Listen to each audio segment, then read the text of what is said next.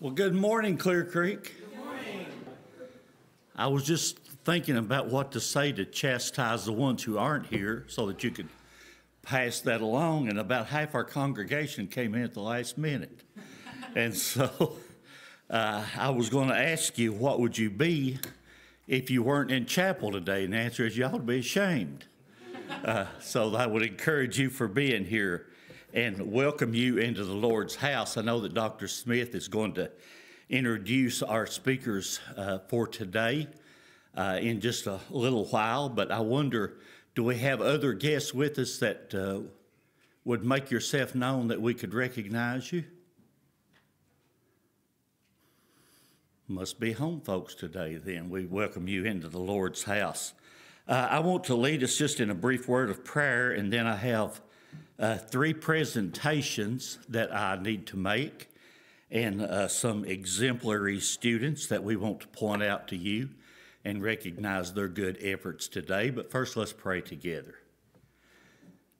Heavenly Father, you are the God of all things, and certainly you are the Lord of this day, and you have given it to us.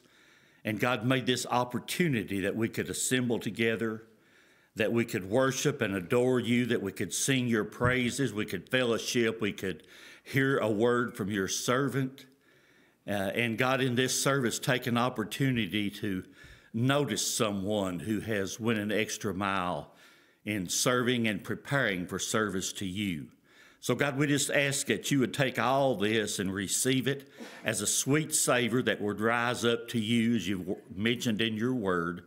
We pray that anything that we have brought in this place that would stand between us and the blessing that you have for us pointed out to us.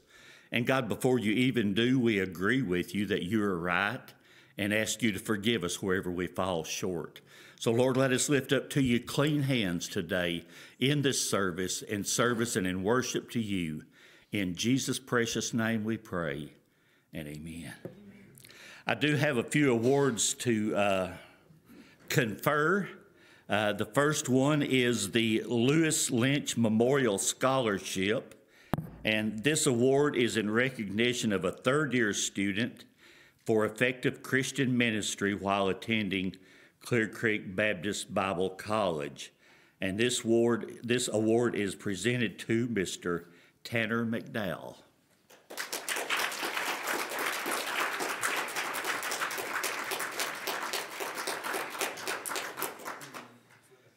Tanner's traveling a long way to receive this award today, all the way from the sound room. Tanner, we have a photographer. Back there in the back somewhere. Oh, back in the back. Thank you very much.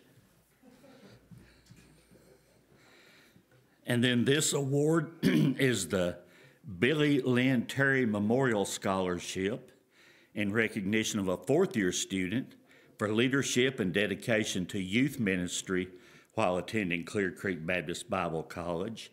And this award today goes to Mr. Andrew Tucker.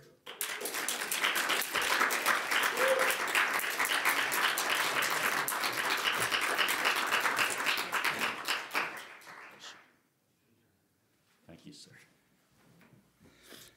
And then one more to award the Edgar Mitchell Family Scholarship.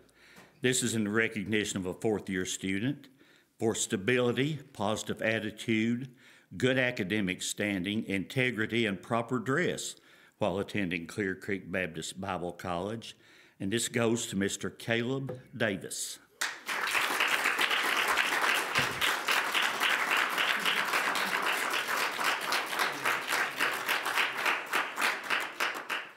Again, traveling far to receive this award.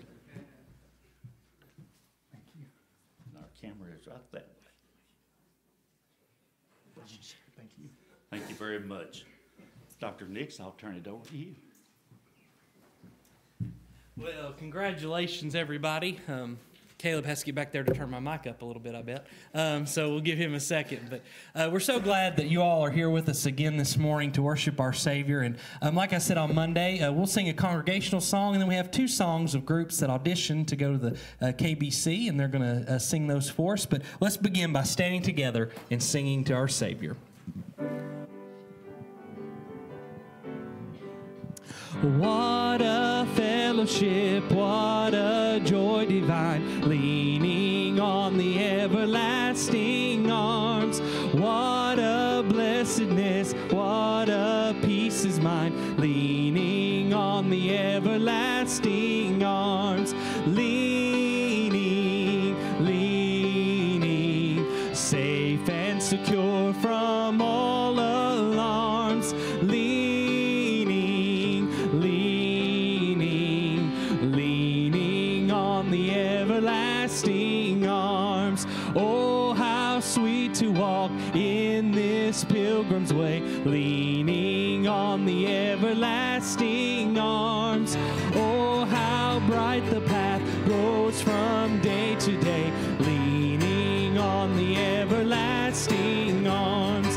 Leaning, leaning, safe and secure from all alarms. Leaning, leaning, leaning on the everlasting arms. What have I to dread? What have I to fear? Leaning on the everlasting arms.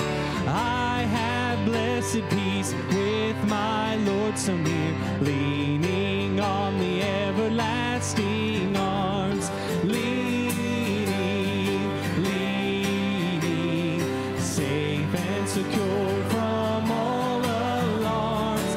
Leaning, leaning, leaning on the everlasting arms. Give the Lord praise, church. Thank you, Father.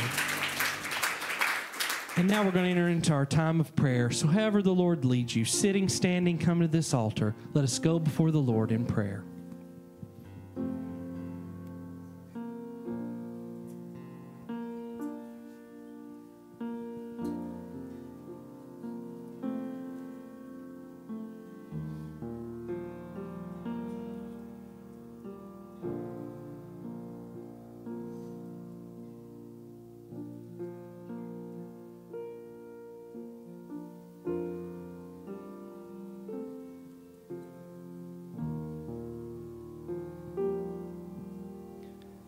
Most gracious Heavenly Father, we come to you this morning, and I pray that that song we just sang, I know it's one that we've probably all sung in our churches for years, but Lord, I pray we don't lose the message of it, that we need to be leaning on you every day, Lord, for you are the one that sustains us.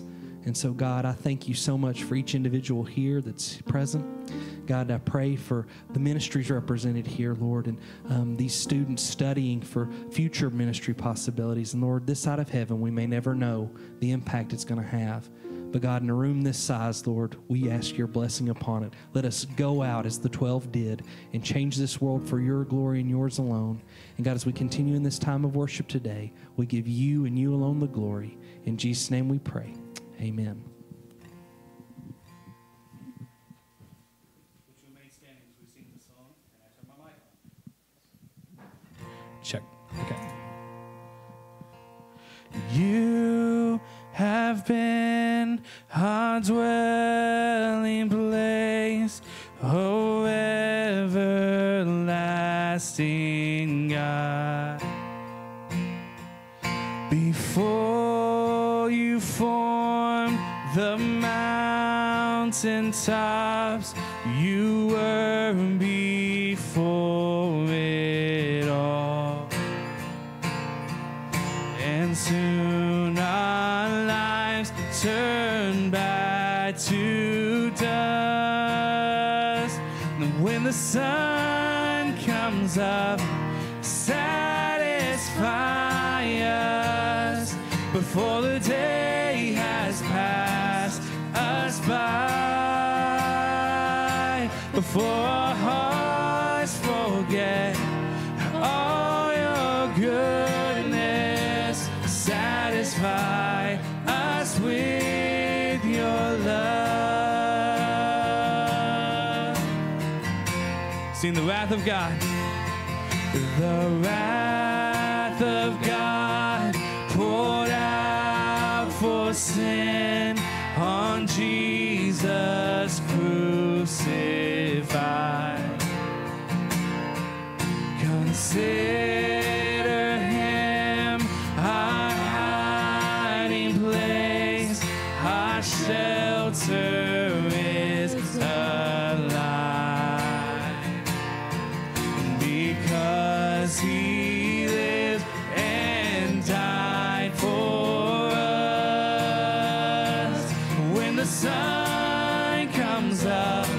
satisfy us before the day has passed us by,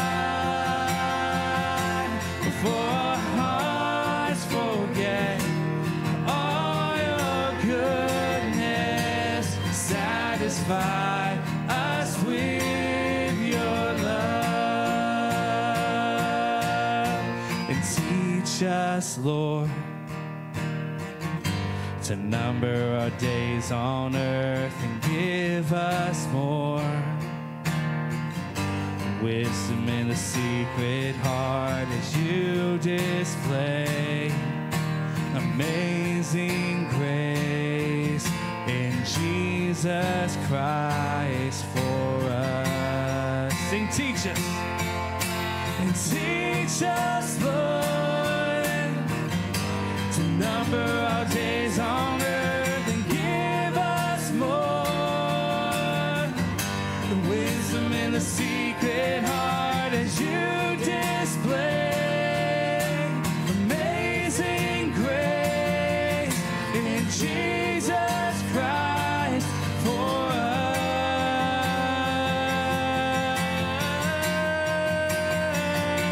When the sun comes up, satisfy us before the day has passed us by, before our hearts forget all your goodness. Satisfy us with your love.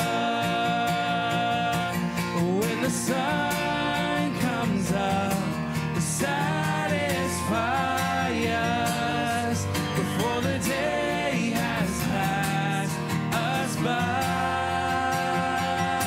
before our hearts forget all your goodness.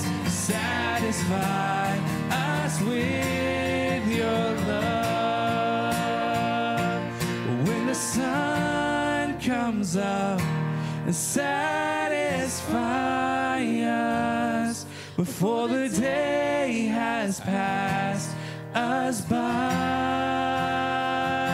before our hearts give up, Spirit fill us, satisfy us with your love, satisfy us with your love.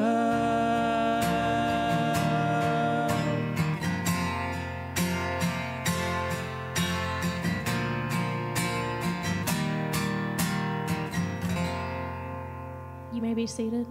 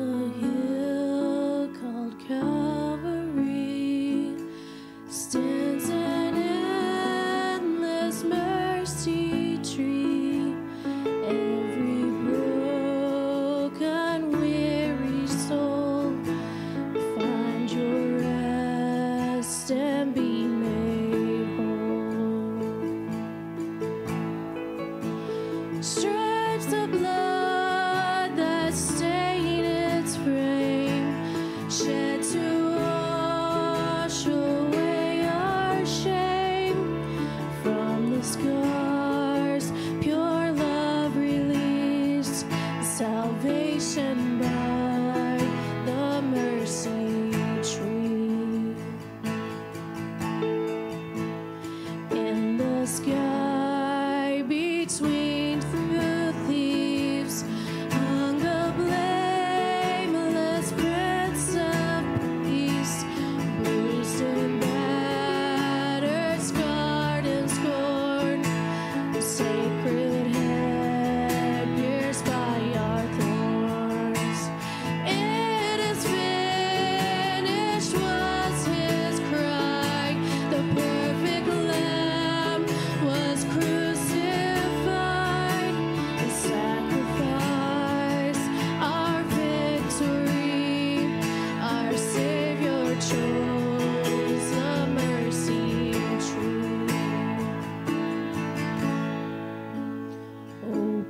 dark, that violent day, old earth quaked at love's display.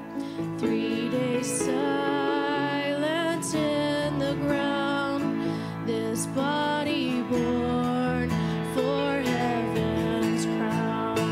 And on that bright and glorious day, when heaven opened up the grave, he's alive and risen indeed. Oh, praise him for the mercy tree. Death has died, love has won. Hallelujah, hallelujah. Jesus Christ has overcome. He has risen from the dead. One day soon we'll see his face, and every tear he'll wipe away. No more pain or suffering. Oh, praise him for the mercy tree. Death has died, love has won. Hallelujah, hallelujah. Jesus Christ has overcome. He has risen from the dead. Death has died, love has won. Hallelujah, hallelujah. Jesus Christ has overcome. He has risen from the dead. On a hill called Calvary stands an endless mercy tree.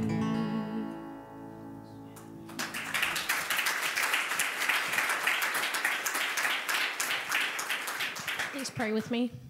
Dear Heavenly Father, I just want to come to you and say thank you for the mercy tree, and also thank you for your resurrection and giving us new life through your Holy Spirit.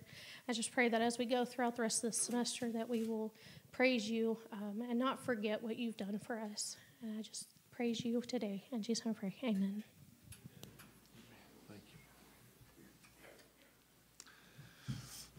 Well, it is an exciting day to be back in chapel here at Clear Creek Baptist Bible College. It is that time of year when we have mission chapels. As you know, we've seen it in our emails. We announced it on Tuesday.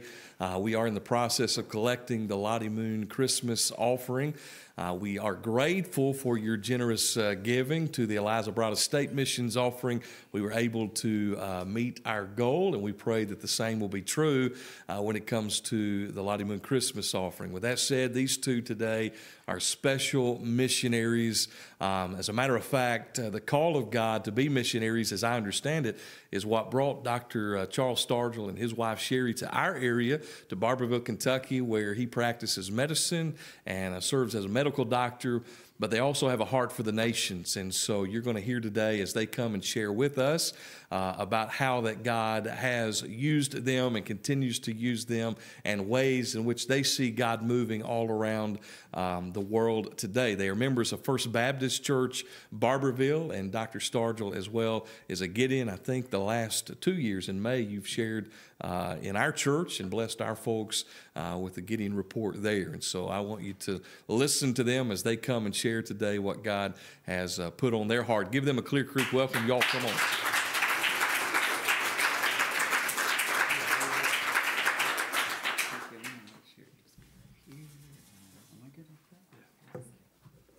If anybody didn't get a handout, Brother Josh, would you just make sure that there are some in the back, and Brother Josh will have a couple if you happened in late after we came by. as is my habit to still our hearts before the Lord, I'm going to join our sister in leading you in prayer again, because you'll know by the end of our time together that our hearts are for prayer and for the nations. So let us pray again. Almighty God, you have created these mountains around us, and we stand in awe of you. Your holiness. You deserve reverence that we often take from you. And so, God, we ask that you would forgive us. We ask, God, that you would receive our genuine thanks for Jesus, for his sacrifice for each one of us who follow him. And Holy Spirit, as the song said, we ask that you would fill us and fill this place, each one of us, that from this time that we spend together, you would forever change us because we've encountered you and your word. We ask these things in the power of our mighty Savior's name. Amen. Whether, therefore, ye eat or drink or whatsoever ye do, do all to the glory of God. 1 Corinthians 10:31. And that is our family's verse. Whatever. That would be the response that our kids would give. Whatever. It includes a whole lot of things, right? Besides eating and drinking. For you, hopefully, if somebody comes up to you who's not at chapel today, you won't give that response, but you'll give, wow, God is good. And he has been so very good to us, and we want to testify of that today. But also, we want to have you be able to share with them some principles and things that God has worked through our lives and really from our failures in a lot of ways, so that hopefully a process will begin that will continue. We are so honored to be able to share with you a little bit today from our lives, and thank you so much for inviting us. What we'll be sharing about in our lives are things that we learn to be intentional about, but we also want to encourage you and challenge you in your parenting and marriages, if you are at that stage of your lives, to encourage you in your walk with the Lord and to challenge the application of Scripture to live on mission and to pray for revival. But as a teacher, I couldn't let you get out of here without some homework. So there are some resources for you to pick up as you leave, and where they will challenge you as well. They challenged us a lot as we went through them. And we mostly hope that you can say by the end of this that God received glory this morning.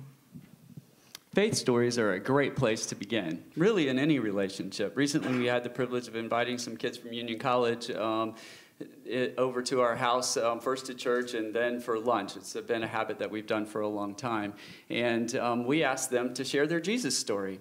So the fantastic part about that is that as I was going back and looking at my quiet time, the verse I put on your handout, 2 Corinthians 3:3, I wrote in the margin, each of our stories is unique, but beautifully similar, because the hero of the story is Jesus.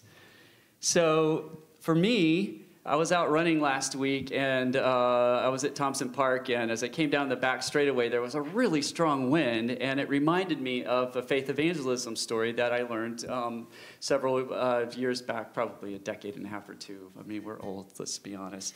So, but that back wind probably cost me the 5 seconds that I didn't make the time I was going for, right? And so it reminded me that my parents grew up in Russell Springs, and I was born in Somerset, but God moved us to the Midwest where the winds are really strong. And I was a pretty rebellious, even pre-K kid, and I ran away from home. And I got about halfway up the street, and I had to turn around. What an amazing visualization of repentance. And I went back home. It wasn't difficult. Sometime thereafter, when in a children's church service, they presented the gospel that Jesus died for our sins, for me to see that I was headstrong and independent and rebellious, and to ask Jesus to save me. After that, I was baptized, and through my teenage years, I really struggled with assurance of my salvation for several reasons, but I was blessed to be able to really get some good training and learn the scriptures. And in college, regrettably, I spent a lot of days not filled with the Spirit. For those times, as I look back, I continue to understand and process God's brokenness for my own sinfulness and contriteness. But I also just am blessed that God is faithful. He does keep his promises. He forgives our sins. My story begins in my home, like many of you. I grew up in a Christian home, and at some point during my latter elementary years, we had some special meetings at our church, and I realized that Jesus wasn't my Savior. So I didn't walk forward like many people did. I went back to my parents, went home with them, and my dad led me through the plan of salvation and then the prayer to ask Jesus to be my Savior. I went to Sunday school and training union, and I just aged myself, if you know that term. But it wasn't until I was in high school and going through a time of doubting that a pastor challenged me to start growing and to have a quiet time. And I'm still learning that.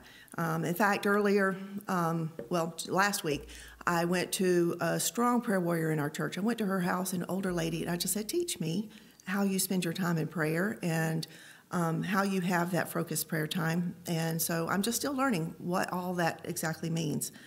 But shortly after my pastor challenged me to grow, my youth group went on a mission trip. And through various circumstances that only God could arrange, he called me to work with deaf people. And you'll hear a little bit more about that part of my life and a little bit later in this. But earlier in my testimony, notice that I said that we had special meetings. It was officially called at that church the Fall Revival. But God taught Charles and I early in our marriage what true revival really is, and you couldn't put that on a calendar. God used Life Action Summit to get a hold of our hearts, and since that time, early in our marriage, our lives and our focus have been forever changed. So God affirmed our authentic and genuine Christianity during those times, but also grew us. I was an intern, and I was working over 100 hours a week. I wasn't able to go the first week of the meetings that were planned for 2 weeks, but on that Saturday, I was able to attend a marriage and parenting seminar that God has continued to work through our life and our family these last 32 plus years since then. And it's just been really amazing to see how God has taken those principles from his word, some of which we'll share with you in just a little while, and to have worked them through in a life process. We have truly tried to live out a mission statement. You can say that mission statement for us? Yes, I can.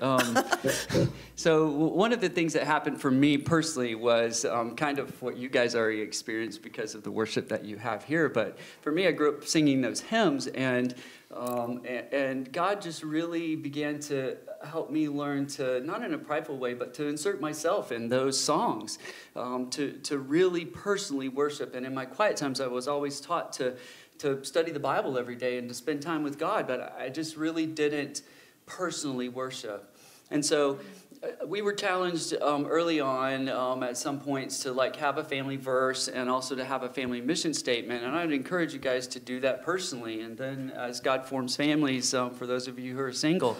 But there was a song that was sung then that we'd never heard, and we had to go back and listen to it again and again. But if you ask our kids now, they'd say, that's our family mission statement, all that stuff all that verbiage you tried to give us. So that song says, to love the Lord our God is the heartbeat of our mission, the spring from which our service overflows. Across the street or around the world, the mission's still the same. Proclaim and live the truth in Jesus' name. And we tried to do that in our family and with our kids. We went on domestic and international mission trips. We tried to serve in our own community. But also discipleship became very important to us. I started teaching sign language classes at our church then. I interpreted our church in Georgia We went through Experiencing God, and eventually we led Experiencing God there. He was in medical school and then the military, so he traveled. So eventually we taught it in Georgia, Louisiana, eventually here in Kentucky.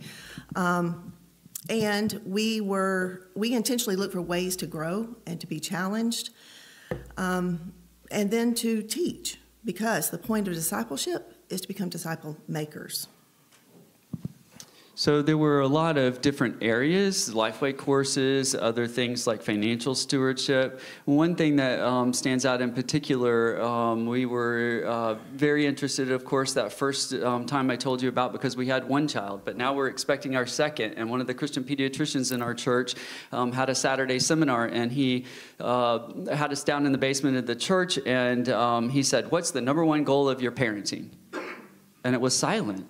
And nobody spoke. And he's like, "It's okay. You're in a church. You can say it. That your kids will know Jesus and follow him just like you do." So there were things like that. Really meeting needs and sharing Christ was one of those really strong kind of formative things for us. But God began to develop our heart for missions. And when we moved to Louisiana, we hooked up with a group at that point, Baptist Medical and Dental Mission, that was headed towards Central America. And Sherry and I got to go on our first mission trip when she was expecting our first son. I have to tell you just a quick caveat, because through the years you see God working in the nations, growing his kingdom, doing things that only he can do. And one of those trips, I was able to go with one of my brothers through some circumstance in our family. We ended up taking guardianship of my two teenage brothers. And God just really grew us and challenged us again. I mean, we would literally, in medicine, we say, see one, do one, teach one. And that's what we felt like in parenting those young teenagers, or older teenagers, really. And so I got to live out life on mission, taking them. And I'm sitting there in the medical clinic, and I'm basically watching God birth a church around me. It was amazing. And people just kept coming to the Lord while they were waiting to see the doctor, when they were at the pharmacy, in the services at night. Several years later, I was able to go back, and a young man who was saved there went someplace like this, got Bible training, became the pastor. Teams went back, discipled people. The guy that was the mayor of the town had attended college in the United States, and at the end of that week, he said, "All we knew was a dead religion, and you brought to us a living faith in Jesus." It was amazing. When we went back, the teams had gone, and they built a church building, and then later a ministry center to reach out to their community. It's just something that only God can do. Yes. For our significant anniversaries, we have chosen to serve together. So for part of our 25th anniversary, we taught a marriage seminar in Cambodia with some first-generation believers because of Khmer Rouge. Removing culture from marriage principles and teaching only biblical principles was really challenging, and it challenged us, and it helped us. But part of that trip, we also went to Nepal. So I was invited by a Clear Creek professor at the time who was my patient, and has now gone on to be with the Lord. And I was able to go, and we actually hooked up with a medical organization, part of a medical organization, Go International, from up in around Asbury. And it was a life-changing experience. I've been back to Nepal, to that orphanage 5 times. This trip with Sherry, one of my favorite things is that she invested a lot in training to learn community health education and evangelism that can be useful in closed countries. I remember one particular time that I needed something from the pharmacy, so I got up from the crowd and fought through the big open air thing, went over where the pharmacy was, and she wasn't there, but I took care of what I needed to, and I was caught by surprise because there were people sitting up on the roof on the opposing building. Does that sound kind of biblical or what, right? And so then I peeked around the corner of that building, and I see my wife sitting in the dirt, with a circle of ladies, one of the Bible college students who were our interpreters that she had previously in the week trained to teach those evangelism lessons and those health education lessons. And just those kinds of precious treasures that God gives you. What I want to ask you is, would you consider honoring the legacy of that Clear Creek professor and what God's doing in Nepal? My friend that was the doctor on that trip with me is still in Lexington, and he's joined an organization, and their goal is to reach every village in Nepal with the gospel by the year 2025. Sherry and I also are blessed to have been a part of something called Good News Healthcare Ministries that did medical clinics for over a decade for underinsured and uninsured people on Saturdays in our local churches. We've recently seen God reactivate that ministry with the purpose of doing missions and this kind of health education to propagate the gospel. Yes. So this year, we celebrated our 35th anniversary. So we went to 3 countries. The first was to Israel, which had been a dream of ours for decades. And although this was the touristy part of our trip, we had intentionally set up some meetings to encourage some missionaries, journeymen that we knew there through our daughter-in-law. We ended up, through that whole trip, through all 3 countries, ended up like encouraging around 9 or so missionaries and meeting with them and praying with them and being challenged by them.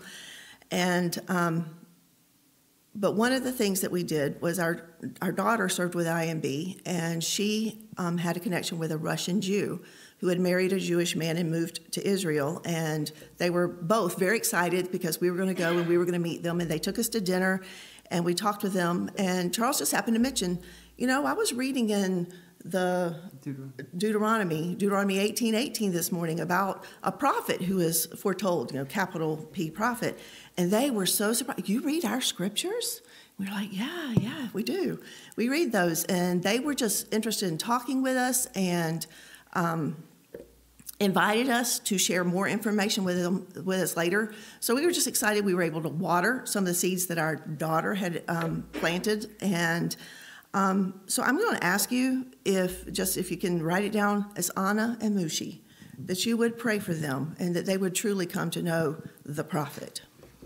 It turns out that they invited us to come for Shabbat, but we weren't able to work it into our plans. But just the fact that we often make our plans, but God directs our steps. And in missions, people say flexibility, flexibility, flexibility. And we were going and we were going to meet with a journeyman and try to encourage her.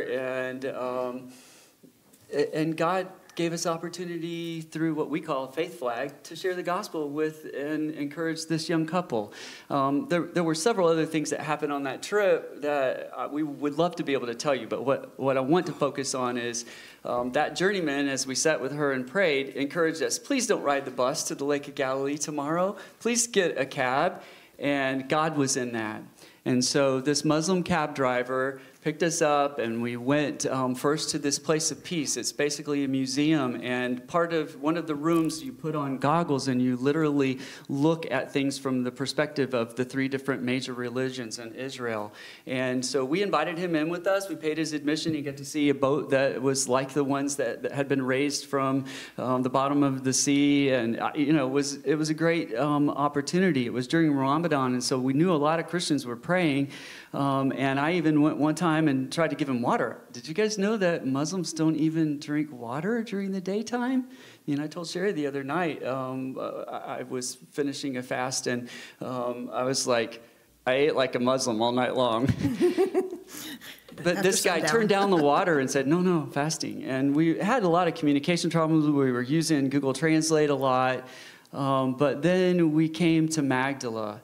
And there was a picture there, and it was in Hebrew and English, and it told the story of Jesus and why Jesus came. It was amazing. And Sherry had the idea, why don't we snap a picture of that, put it in Google Translate? He sat down and read the gospel. The missionaries work for months and months to get that kind of opportunity. And we've been in all kinds of major religion settings, and we've never had an opportunity like that. It was truly amazing.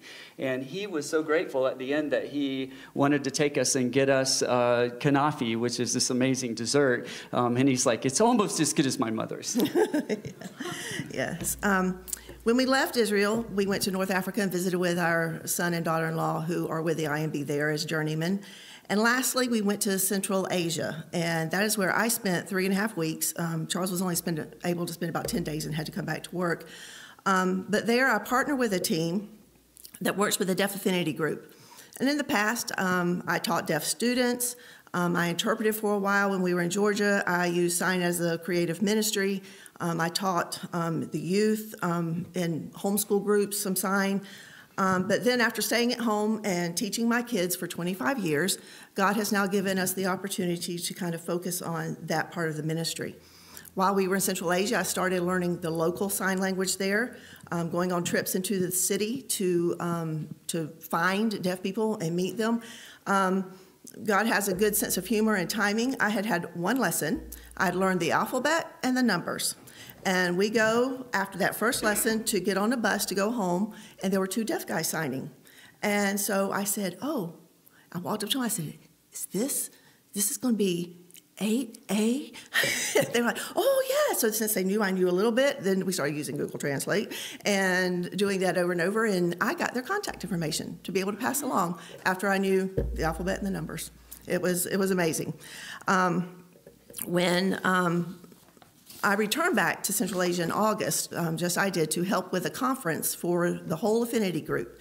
And I met all of the people from the IMB from all over the world that work with the Deaf Affinity Group, all 26 of them. 26 for the whole world, for the millions of deaf people. We've had the privilege of going to several commissionings, and we will go in at the end. They have the affinity groups and the flags lined up, and there's people for this affinity group and this affinity group and this affinity group. The Deaf Affinity Group, neither time had people standing by there. People do not feel called for whatever reason or comfortable with that group of people. And that breaks my heart, to be honest with you, because that's where my heart is. What I want to do is actually challenge you. If you don't know what God has called you to do and where to consider the Deaf Affinity Group, you don't have to know sign language. Just like hearing people, you have to go to that country and learn that language anyway. And to be honest with you, it's been harder for me to learn the sign language in Central Asia than otherwise, because I already know my ASL gets all mixed up in it. And we need young men, because it's mostly girls who feel comfortable or called. And just like those young men that were on the bus, there was the only person that could meet with them, because you can't ask 20-year-olds to go meet with 20-year-old girls and guys, was a 30, 40-year-old missionary that's there. And so we need some young guys to be able to engage, even if it's the journeyman program for 2 years. That's what several of the girls are there, journeymen for 2 years, that were burdened because they were called to be journeymen, and they went to Richmond for their training, and they realized there the great need for working with the deaf, and that's what they chose to do. So I'm also going to ask you to pray for the Deaf Affinity Group and pray for workers for this group. And by the way, that cab driver's name is Saam, S-A-A-M, if you want to pray that God works in Muslims' hearts, just like Saam, that have heard or encountered the gospel, that it would bring forth fruit for the kingdom. God is able to make all grace abound to you, so that you, having all sufficiency in all things, can abound to every good work. If you'll ask God for special grace, then he'll give you his desire and his Holy Spirit's power to accomplish his will. We want to transition to a time that will basically just be very quick. Each of these pearls, if you will, would be something that you could spend a whole seminar on. And down deep in one of these pockets is supposed to be a pearl I can hold up. But just imagine, in medicine, we use a term for little nuggets of truth, things that we want to pass on to our students, or things that we can't forget. And each of these could really be something that you could spend some time on. Some of them have to do with marriage and family, but look, this is my closest neighbor. And remember, Jesus told us to love our neighbor as ourselves. So for even those of you who are single, these 5 things will have some bearing. One of the first is daily devotions. And with our children, I don't think we've said, we have 7, that they would say, what's Dad's favorite thing to say or to ask? Have you had your quiet time today? And that would be what he would ask them all the time. He also modeled it very well. He was an excellent model. The kids would get up in the mornings and he would be having his quiet time and prayer time. But he also taught it at the breakfast table. Each morning we read a psalm and or a proverb and discussed that. And so our kids learned how to read the scripture and then make application with that. I usually have my quiet time at night. That's what worked for me when the kids were growing up. And so I just encourage you with your quiet time to find what works for you, to do the private worship, like Charles mentioned. Corporate worship is important, and to keep that balance with your life of quiet time and how important that is in your life. So it's said of one of the great preachers of old that his family would have to make excuse to him, even if it was an extremely important visitor, because he would excuse himself at 9 o'clock every night and say, I have an appointment. And people would like say, an appointment with who this time of night, right? But it was his time in his prayer closet with God. Ministry will get very busy. Family can get very busy. Protect your quiet time with God. And when it comes to balance, as a family doc, I can't help but also say, please make time for exercise, sleep well, rest, take times away, eat healthily, bring balance, and don't make your spouse be your accountability partner. Have somebody else that's a Barnabas to you and switch that person around so they don't get too comfortable with you. And then also, please have a Timothy. Build into that person in your life, release them, and ask God to send you another Timothy. Don't always strive to be the Paul. Have a mentor as well, even as you get more along in ministry. Yes, one of the things that we did to help keep balance in our marriage and so forth was to have times away with each other. And when the kids were growing up, we did it twice a year, in the spring and the fall. And we would go away for just a night or two, but we would focus on our marriage. We often read a book about marriage or parenting while we were away. And it just kind of showed the supremacy of the marriage relationship in the family to our children. We were trying to model that. But it was also the way that we loved each other well, was just having that time where we could really focus on each other.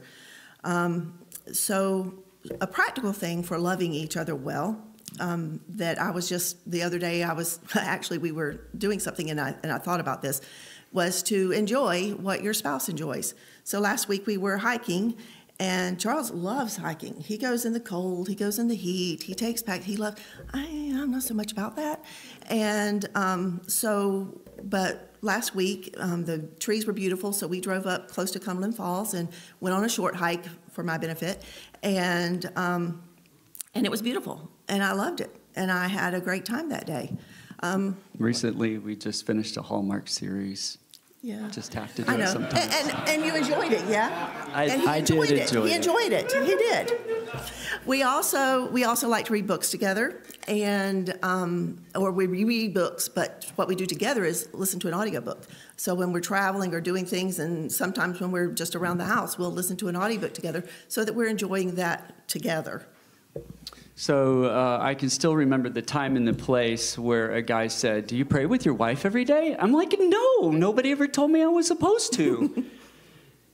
I went to Promise Keepers, did all this stuff in the 90s. Nobody ever told me that. So let me just say, have somebody that you can really share the intimate things of your life with and pray with. And sometimes in family, that's going to be agonizing and weeping over how to deal with a child or an adult child or having to do with your grandkids now for us. We really want to conclude today with a focused time of prayer. And Sherry's going to just spend a moment, and then I'm going to instruct you guys, and she's going to read a scripture about how we'd like to close this time today. You can go ahead and talk about the individual relationships. Okay, yeah. Most of the things that we're discussing with you are things that we're still on the journey with, and we're still learning. But parenting, we're done with, and we are their friends and counselors when they ask. We strive to be intentional grandparents, and if you want to see pictures, ask me afterwards. I have a few. And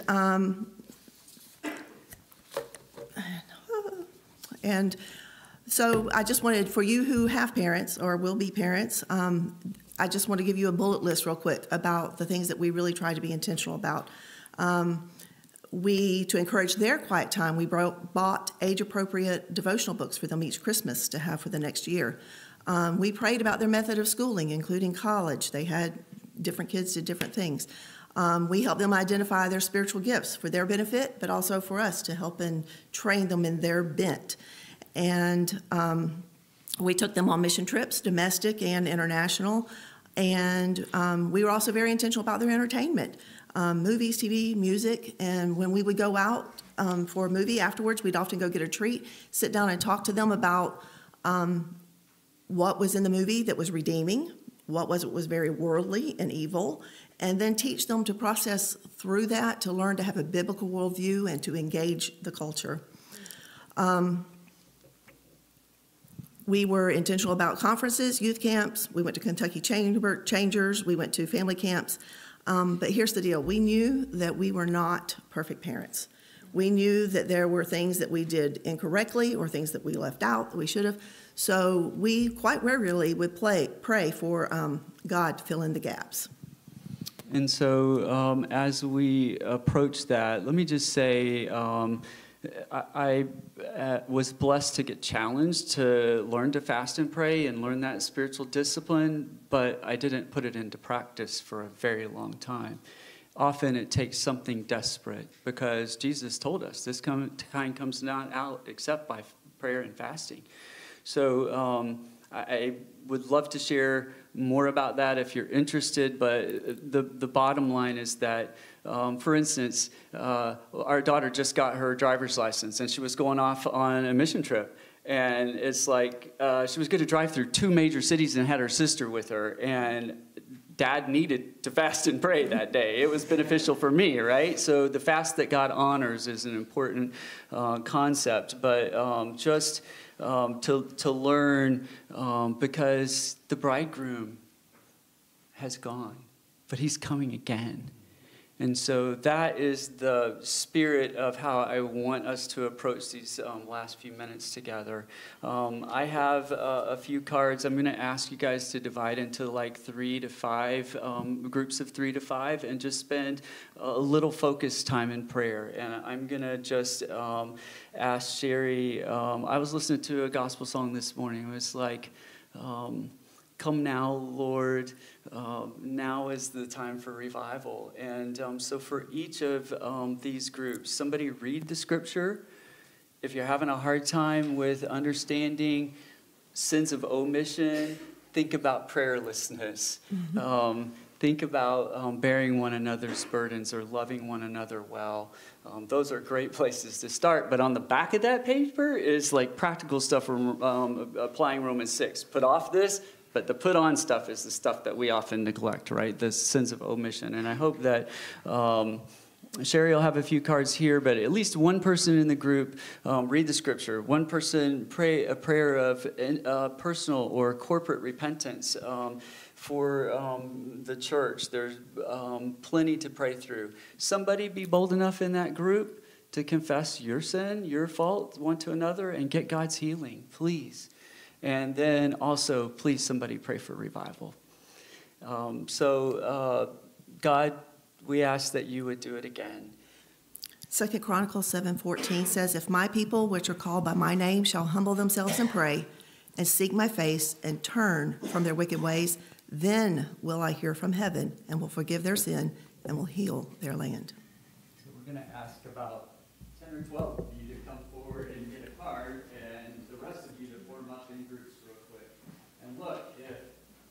happens, great. If not, you're fasting and praying. If you're still here at night, they won't turn the lights out, I promise. And if God shows up like he did in Asbury in 1970, then he'll be glorified. You took my cards. Where are your cards? My bad, guys. I took hers, so here we go.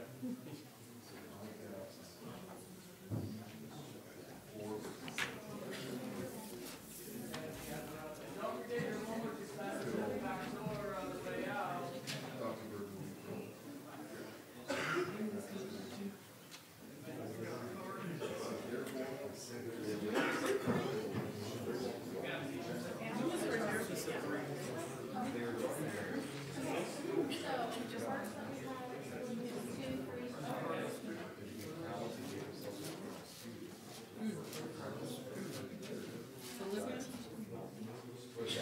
Philippians 2.